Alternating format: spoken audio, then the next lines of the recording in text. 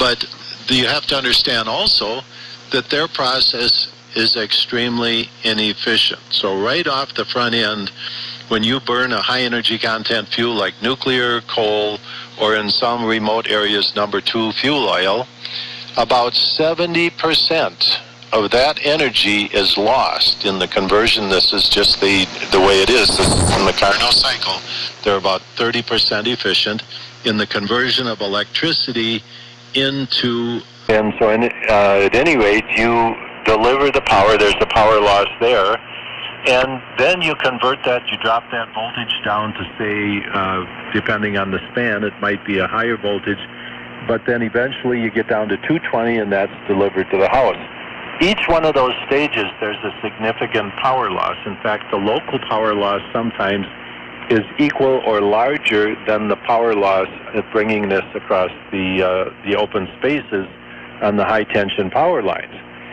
So by the time you get to a location and then you plug in your all-electric car and you charge that up, now you're dealing with another, say, with the lithium-ion and the conversion and the use in electricity, you're down to about 1% of the heat energy that was created by burning nuclear or coal or number 2 fuel oil.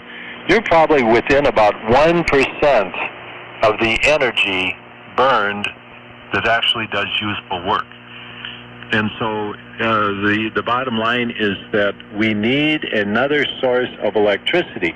If you could have a source of energy, in other words, by wing power, at the local charging station for, say, electric automobiles, you would only have to produce 1% of the power that is produced by the electric power company.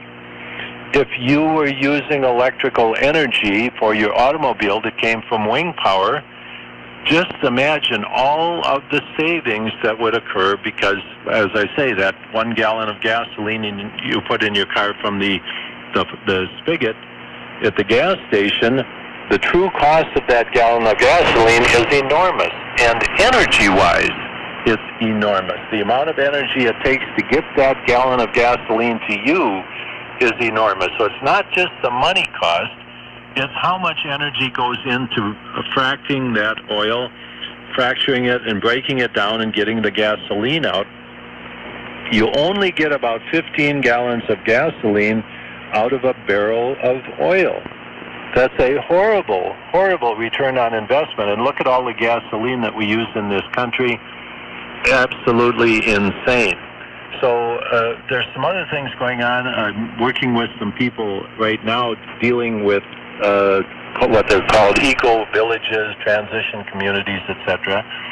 And one of the very big first markets, these are people that are very anxious to get off the grid. They understand the terrible nature of that, but they also understand that their independence, their ability to act as chauffeurs or of their own people in charge of driving their future, they understand that they need independent power sources. And literally,